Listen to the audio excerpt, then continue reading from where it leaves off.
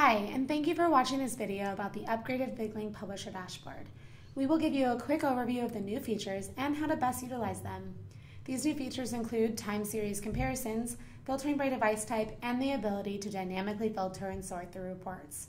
Alright, now let's get started. Once you log into your account, you will see the dashboard. You will notice that Revenue is the default tab.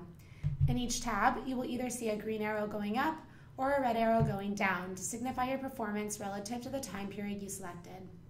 For example, if you select the past 30 days, it will show you if you're up or down compared to the previous 30 days.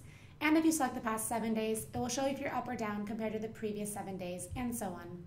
The default date range will be the last 30 days.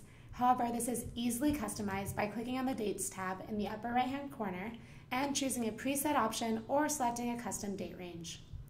Next to the Date tab, you will see a tab that says All Devices.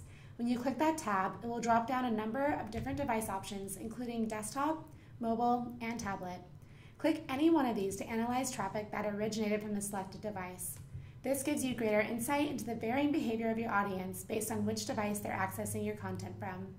This information is extremely valuable to your overall content strategy. In addition to time series comparisons and filtering by device type, the dashboard now makes sorting and filtering much easier. Once you scroll past the graph, you'll see that the tab you chose above can be broken down even further. For example, if you've selected the Revenue tab, when you scroll down, you will see Revenue by Merchant, Link, Page, and Merchandise. You can sort the results that are generated in your dashboard by clicking the up and down arrows for the field you'd like sorted. Additionally to sorting, you can also filter by searching for a specific value, whether that be a merchant or a product name, URL, or a number.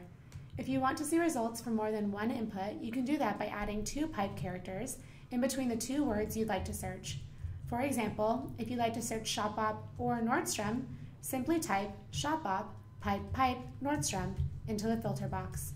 To see a range of numbers, you would use the greater than or less than characters along with 2 ampersand characters.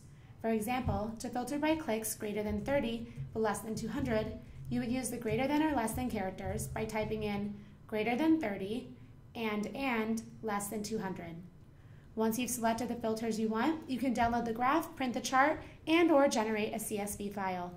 There you have it. This has been a quick overview of the first of many Publisher Dashboard updates. If you have any additional questions, please visit the VigLink knowledge base. Thank you so much. Have a great day.